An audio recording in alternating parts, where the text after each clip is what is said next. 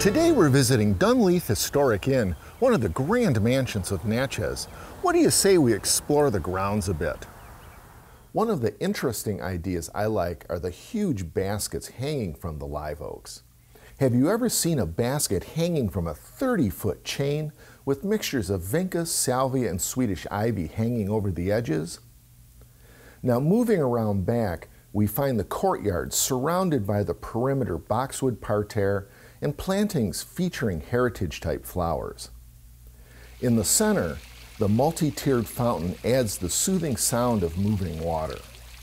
And there is a working cistern holding rainwater collected by the gutter system. The featured flowers are the old-fashioned Zinnia elegans with their big pompom flowers. These Zinnia feature long stems that are perfect for cutting and bringing inside to enjoy.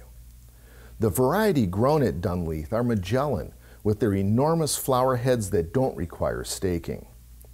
The planting mixtures resemble a colorful carnival. Mexican petunia is a perennial that forms colonies about 3 feet tall. The strong stems add a distinctly vertical aspect wherever it's grown. The purple flowers are trumpet-shaped, about 2 inches in diameter, and displayed at the tips of the stems and blooms like crazy during the heat of the summer and into the fall. Also on the grounds is a greenhouse that dates back to the 1790s and is actually heated with a fireplace in the winter. I'm horticulturist Gary Bachman, and I'll see you next time on Southern Gardening.